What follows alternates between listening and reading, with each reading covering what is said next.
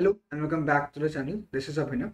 So in this video, I'm just going to tell you about a new opportunity by Microsoft for students who are currently in second year or who have just entered their third year of graduation. Means for all the students of batch 2024, Microsoft is announcing its software engineering internship opportunity for university graduates.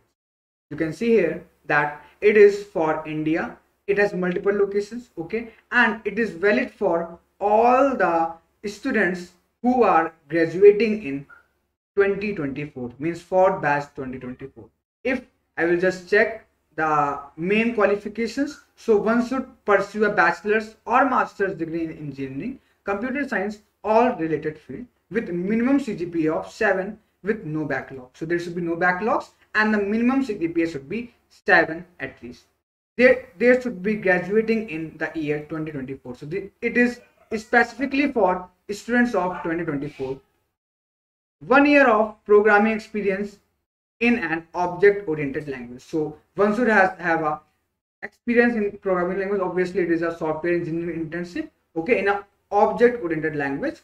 Ability to demonstrate the understanding of computer fundamentals, including data structures and algorithm. DSA, that I always say. DSA is also an important thing here. So these are some qualifications. So if you are graduating in 2024, if you don't have any backlogs, you don't have any back in your recent exams, you have a CGPA of at least 7, so you can just apply for this particular internship.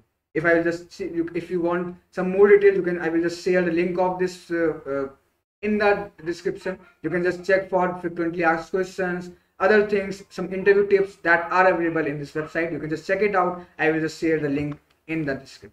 Thank you.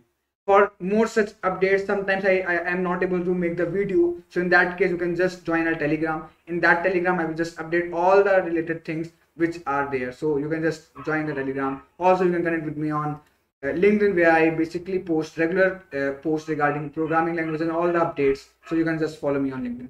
Thank you for watching. Thank you.